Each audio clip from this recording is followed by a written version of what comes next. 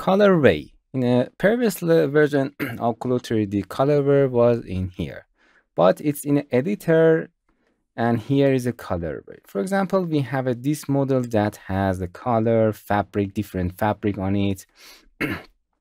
As you can see, this is a colorway, and it has a different top stitch, button, zipper, as you can see, and trims. You can simply add another colorway here. Colorway A, add. This is on colorway A, copy. You can, for example, click on any of them. For example, here, this is in color. Here, you can change the color of that in any color that you want. For example, different color. You can click on them and you can access its properties here. And of course, update it. You can add and then update. Here, you can add a different top stitch there. As you can see, this is a texture top stitch. You can change the material of them or any properties of top stitch there.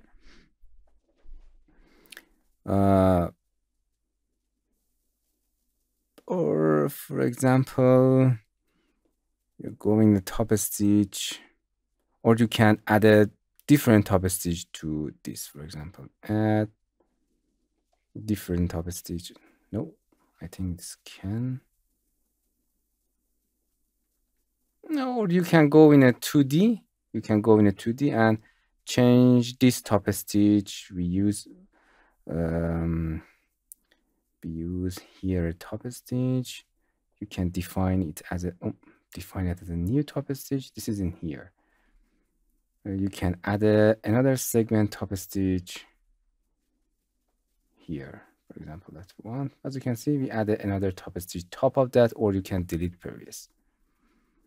And go to the colorway and don't forget to select it. It's in highlight and update it. And as you can see, if you click on a colorway A, it's automatically go to the colorway A. But as you can see, if you add a top stitch, you cannot, unfortunately, change them. So just you can change the properties of that parameter that appear here. Okay, don't forget. So you add two top stitch here, the zipper. You can just define the parameter, change the parameter that are here.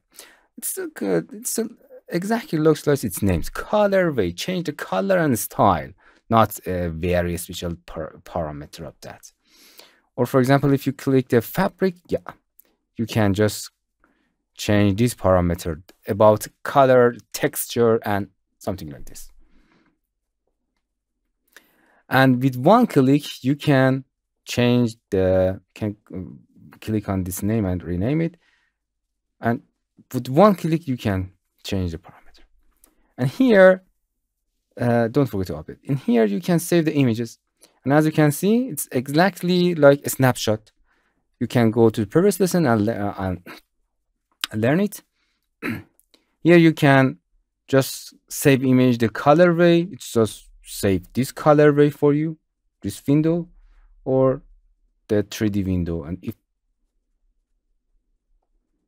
And you can save the colorway editor, or as you can see, the snapshot window will be pop up, and you can do exactly multi-view and or single. You can refer to the previous lesson and save it. That's it. You can add any colorway that you want. Just click on them, update, and all of them will be updated. With one click, you can go. And you can simply click on them, active, and hit delete on a keyboard to delete them.